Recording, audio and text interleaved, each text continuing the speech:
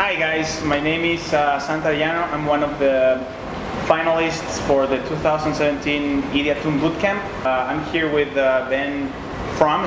Is the way you're... Looks like Frahm. It's actually pronounced frame, like picture frame, but I get Frahm a lot, you know, so I'll answer to that. Well, I'm glad I asked. Yeah, that's Ben good. Frahm is Very here. good. Can you explain to the people watching what is it that you do? Yeah, okay, so I guess a variety of things. I kind of come from a writing background. I was in Los Angeles and worked as a writer and sold a script to the studios, to Universal, and worked for the writer and author of the book Save the Cat. And we consulted on movies. We worked on How to Train Your Dragon. I used to work with Blake and read scripts for him and talk about movies and help him and assist him when he was doing the workshops. And Blake has since passed away, but the book obviously remains and his legacy remains, and so we've kind of continued teaching the principles of that story in the classroom, but also in workshops. I do workshops in New York City. I now live in New York. And also, I guess, seminars, or whatever we would term this, has also proven to be good experiences, meeting writers and kind of pitching the ideas of the book and hopefully working with writers and allowing these principles to influence their work. I'm also a professor of film and television at Syracuse University in upstate New York, and it's about 4 hours north of the city. So they get snow and it's cold, you know. Yeah. So here I am. So you're here at Ideatoon to give a story on Save the Cat. Can you briefly explain what the Save the Cat methodology is? Yeah, I mean, I don't know. I guess it's this book about story, right. But the application of it perhaps is to try to figure out the structure of film and television, and I guess virtually any story that we're looking at. To be able to take an idea and become excited with an idea and then do something with it and start to discover a beginning, middle, and end of that idea. Okay. I think that's where the method serves the writers best. Right. You still have to go write the thing. But if you notice and if you read the book, these 15 beats are a way to hopefully try to map out a story before you start to hide away and go do it. It's a great way to kind of perhaps discover something that might work or not work before you get 60 pages in and write yourself into a corner that can't be escaped.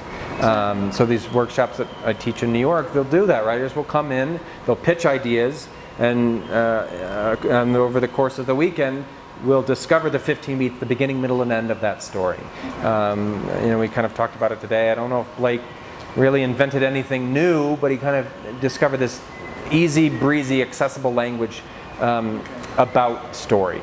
And as you explained, it's based on averages, right?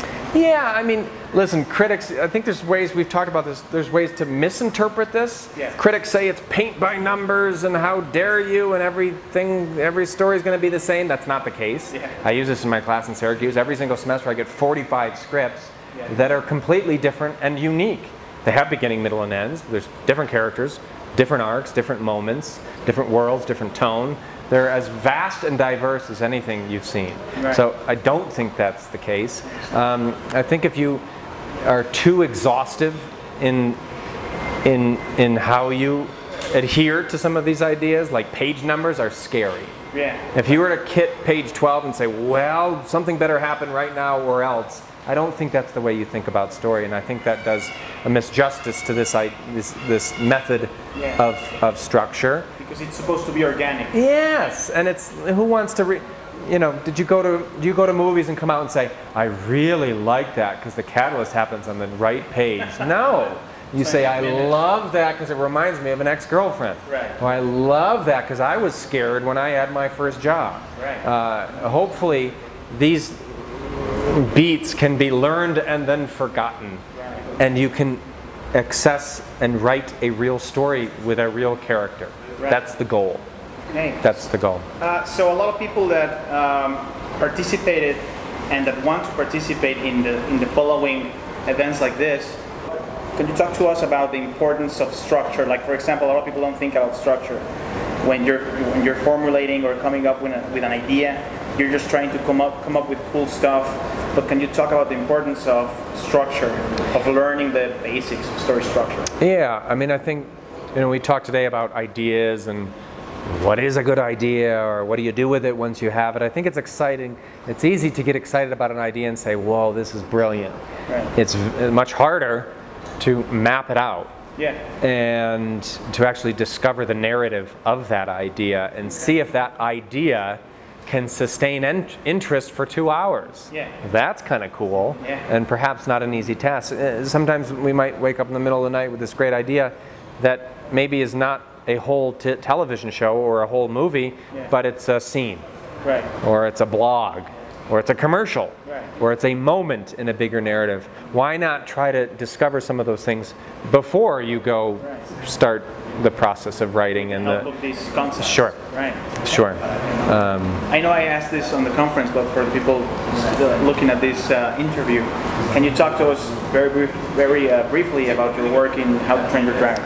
Yeah, so we talked a little bit about that today.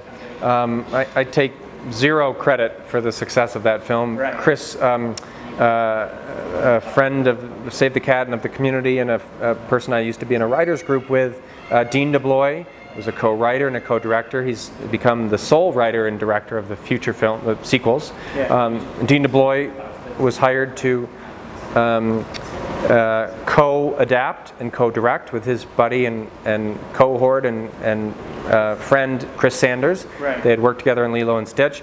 Katzenberg and DreamWorks had tried to make this adaptation for quite some time. Yeah. It had not worked, and so Chris and Dean, I think, were their last attempt. Yeah. And they were hired to work on the project, and I think they had a ticking clock where okay. DreamWorks Animation said it must come out at this time or else. Okay. So both of them worked tirelessly to write this thing, yeah. to animate it, to work with the entire team at DreamWorks Animation, and it was right towards the end, a few months before being released, right. They invited Blake Snyder of Save the Cat and our writers group, me and Jeremy Gerlich and Dan Goldberg. Dean invited us to watch a rough cut of that film. Some scenes had been colored and finished, others and animated completely, others were little stick figures. Yeah. And sometimes they'd say, and then the dragon goes this way. Okay. So we were hired to watch a rough cut of that film, and for a day at the studio sit in a room and, using the principles of Save the Cat, try to knock around the structure. Yeah. And try to figure out if, first of all, discover any holes in the thing, yeah. But secondly, to try to improve it structurally, right. Or improve transformation, character arc moments, or little pitches or big pitches. Some of the ideas we had related to scenes that had already been fully animated, and it would be way too expensive to make those changes. And we had to realize that and say, okay, good idea, but we're not going to do it. Yeah. And then others were able to be flexible. Okay. So, I don't know, it's been such a long time, I can't even remember the direct influence we've had, but what a great experience it was, and what a great experience it was to take these ideas, these theory things, these things in a book, and actually see them in real life application. Apply them in absolutely. real life. Okay. That was very cool. Just to close, a lot of the people that submitted their projects to be considered for the contest were obviously not admitted, or did not pass the test. Okay. Do you think they can, if they rework that idea with the help of story structure, yeah. they'll come out with a stronger proposition or stronger idea? Yeah, I think so. Yeah. I mean, I think we're always looking at how to be better. Yeah. There's so many different, go on Amazon and go type in screenwriting books. There's hundreds. Yeah. There's so many different ideas. I think we're all talking about the same thing. Yeah. We're all trying to tell stories. We're trying to tell things with a beginning, middle, and end, perhaps. And I think as we continue to learn these different methods and challenge our own work, I hope the goal is that it does become better. And even if the thing is good, that rough cut that we saw at the first How to Train Your Dragon was fantastic. And we were trying to tweak it and do these little things. I think you see this as you see interviews with writers and directors, even of films that have been successful critically and in the box office. the directors always in an interview say, oh, I wish I had done this. Yeah. You know, there's always this idea of trying to be better or to trying to discover the better story. But I think it's certainly a good tool set to use on old projects, on new projects. There's only so many ways that we can go right and wrong when we're figuring this stuff out. Yeah, like for example, John Lasseter says that stories have to be taken away from the writers because they can endlessly keep tweaking them. It's hard to kill your babies, right? It's hard to let go of these things, and particularly if the story's personal to us. It's kind of like a psychologist. I think psychologists can see people on the outside and say, you better get out of this relationship. That's horrible because I'm here, right? But and when you're in it, you can't tell that. It's the same thing with the story. These people that, some of these people that come to the workshops in New York, they've wrestled with this idea for years. It's the ones that say, oh, this is based on my grandmother. You say, oh, careful. It's personal. Yes, because you have to be both personal and authentic and bring all of those great experiences that you're connected to and then put a story hat on. Objective hat. Yeah, and then actually tell a good story. And if lying is involved, go lie. Yeah, lying is important. Lying is good. Writers are good liars. Yeah, what a nice way to leave the, a nice note to leave the interview. Jorge Gutierrez, which a film director that was one of the guests here at Pixelatl, says that his grandfather used to say that you don't let the truth get in the way of a good Absolutely. story. Right? Absolutely. The same is, the same is true of adaptations. Yeah. What you owe the original content is nothing.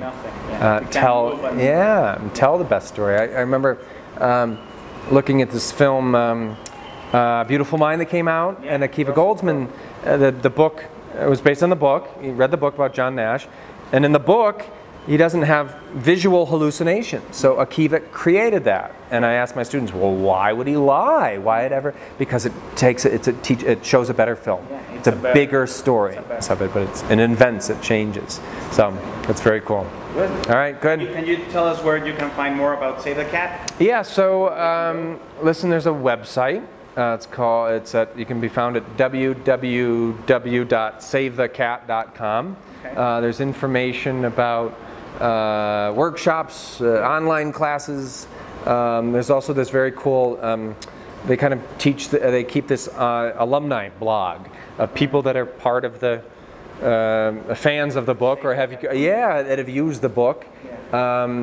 And successes that they've discovered. So it's nice. So look us up there, and hopefully we'll see you. Well, we'll see you around. Thank you very much, Ben. Thank you for having me. Yes. Appreciate it. Thanks.